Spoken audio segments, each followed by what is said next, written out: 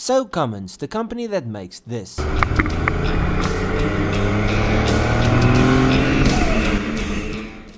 A coal rolling diesel torque monster is making a change from diesel to a greener future, hydrogen. Now, the development of zero carbon technology is very important, and many manufacturers are deep in development trying to make our planet a better place. Now, like I said, Cummins is known for making powerful turbo diesel motors, but in a world where emission laws get more strict, the diesel engine finds itself staring down the barrel of a loaded gun.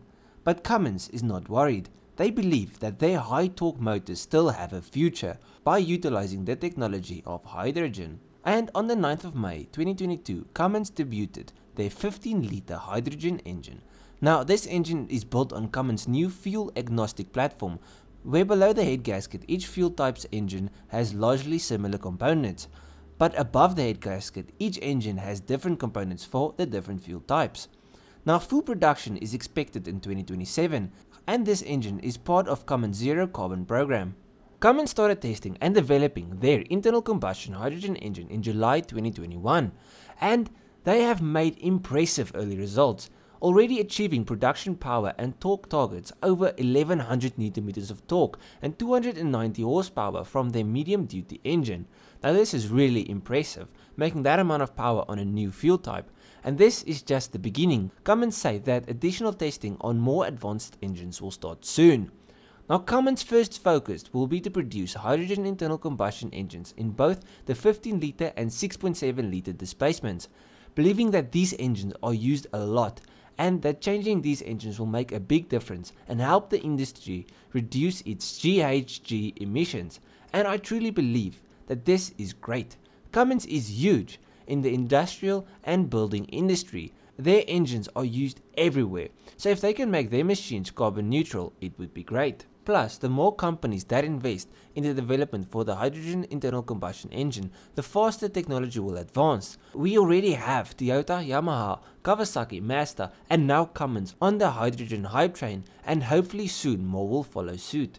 Now, why are all of these companies going for hydrogen internal combustion engines instead of just doing electric or using fuel cell technology? Well, both have their own downfalls. Electric engines struggle to last under load, so if you put an electric engine in a workhorse, the range between charges would be abysmal. Then comes the price. Cummins say that this new engine can be fueled at a lower initial price than a fuel cell or a battery electric vehicle. Then comes the price of the batteries, which don't last forever. So if you want to use this truck for many years or over many jobs, you will have to replace the batteries, and that's not cheap. And then lastly, electric cars aren't exactly 100% green. You see, producing electric cars creates 68% higher manufacturing emissions compared to producing combustion engines.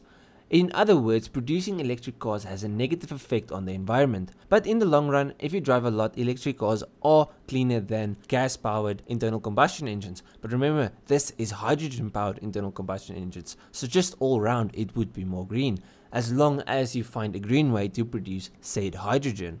Now, that leaves us with a fuel cell. So why don't they use a fuel cell instead of hydrogen internal combustion engines? Well, it's simple actually. Fuel cells are more expensive and less durable. So further development of the hydrogen internal combustion engine is the future, and this future makes me happy. We can save the planet and still have cool turbo noises. But let me know down below what you think.